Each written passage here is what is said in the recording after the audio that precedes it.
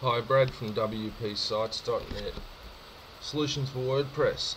This video is about how to install WordPress manually in a subdomain. I want to set up a demo domain for testing plugins and themes and all sorts of different stuff.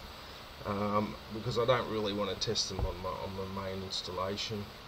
I prefer to test them on a demo.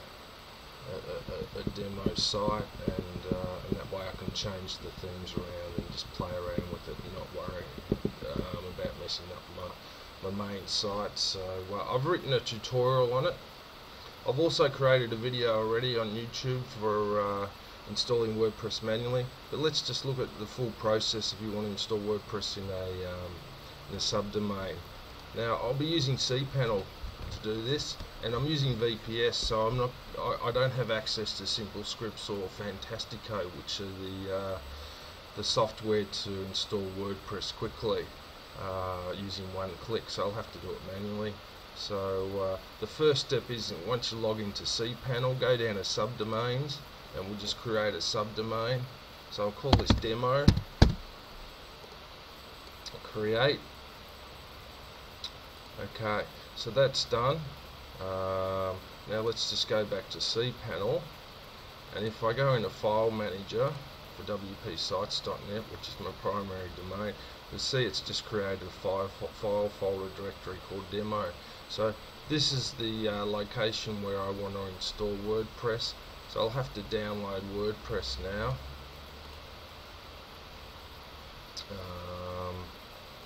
So I'll go to WordPress download. Here we go. And I'll take the tar.gz, the zipped version. This one, the tar version rather than the zip. So I'll download this to my desktop.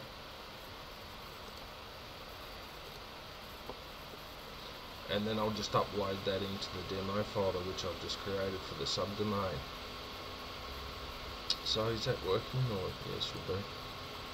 Where's the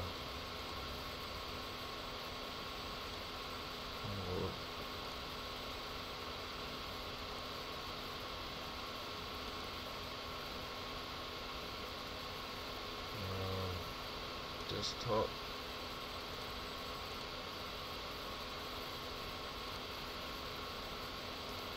Alright, here it is here. So that was pretty quick. Okay, so we just upload this file now into that demo folder which I've just created, which is here on my server, demo. So I'll just upload that. I'll locate the WordPress files. Where are they? Here. Oh, it's downloaded too. It's really super fast. Normally it's not that fast. So I'll just upload that. It might take a while. Upload speed's a bit slow, so is it done? No, it's going to take a couple of minutes, so I'll just pause the video. Okay, so here we are. Here it's completed now, so I should have WordPress here. Okay, so I'll just extract the files.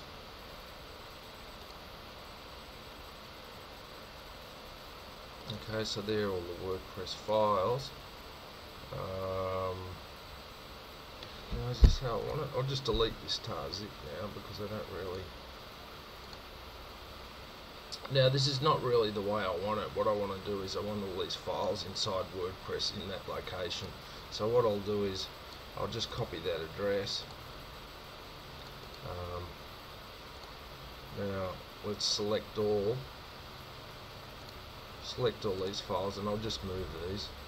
I'll just copy them actually, just in case. So this is where I want the files to go. Okay, so they're all there. So if we go to demo now, let's have a look. Okay, I've got all the files in here. I'll just delete that WordPress folder. I don't need that. So these are all the files that are done. I have to create a database now. So I'll do that in cPanel, and just scroll down here, MySQL database wizard under databases, click on this, all this demo.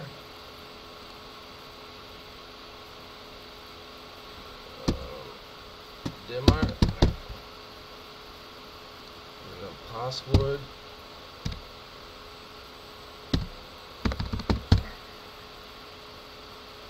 No, I don't want that password. I'll put in demo 1 2 3 4 5 6.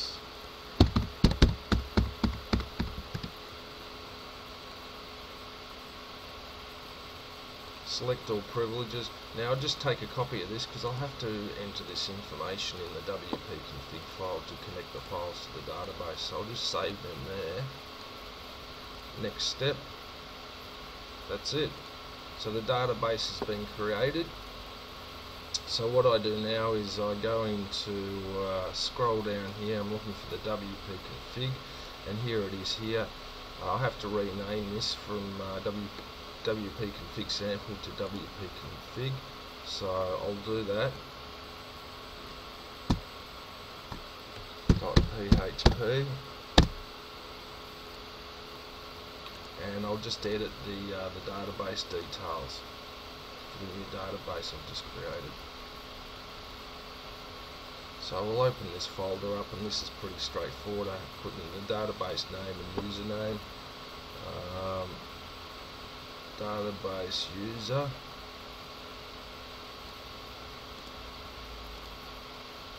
database name are the same. So I'll just put these in here, paste, and the password, which was demo 1 2 3 4 5 6. Don't use this password if you're going to do this. It's really better off having a 20-digit password.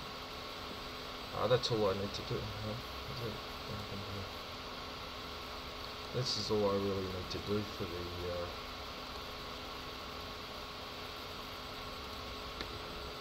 the WP config file.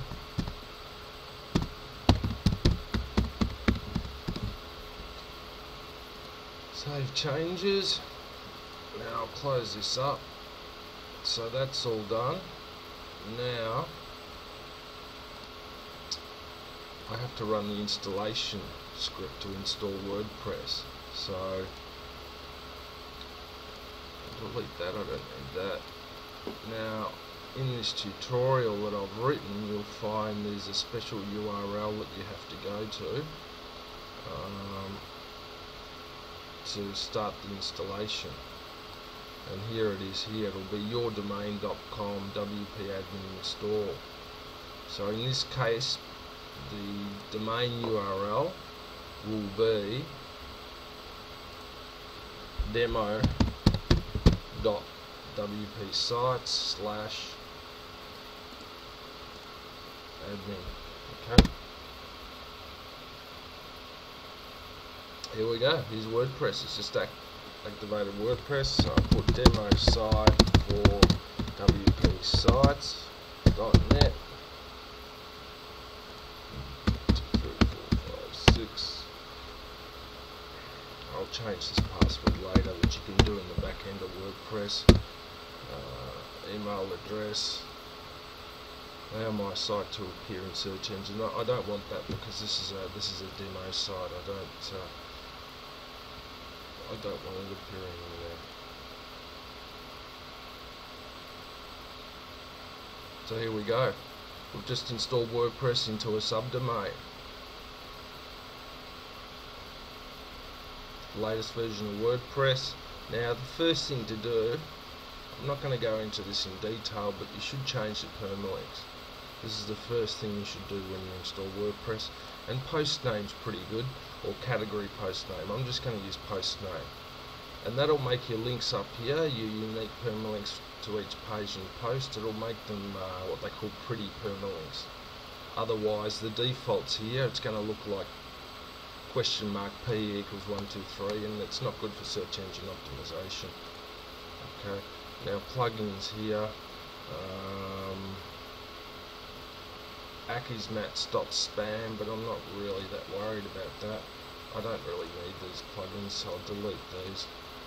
I could add Google Analytics to this as well, but there's no point.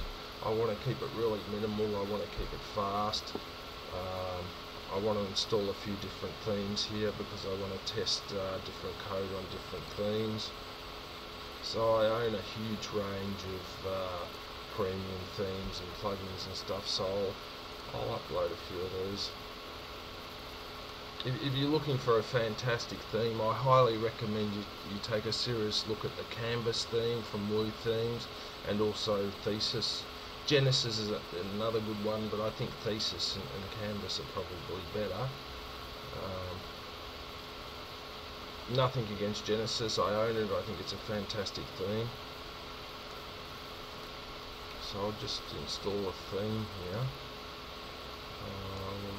WordPress. So here's the range of themes and plugins I own. I don't know where Canvas is. Alright, well, we'll just leave that for a moment unless I can find. Oh, here it is down here. It's on my desktop. So I'll just find Canvas. Here it is. I'll just install the Canvas thing.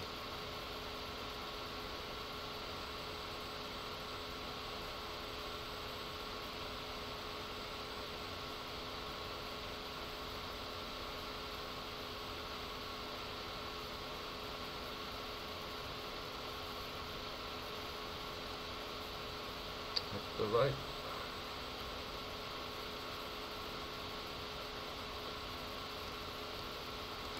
And there you can see the massive range of different options. You've got design options and site options if you're using the Canvas thing. It really is a fantastic thing. If you prefer to add all these different features manually using PHP and CSS code, then I highly recommend Thesis. The users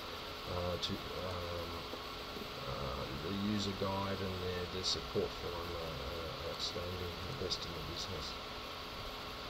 So let's just take a look at what I've done.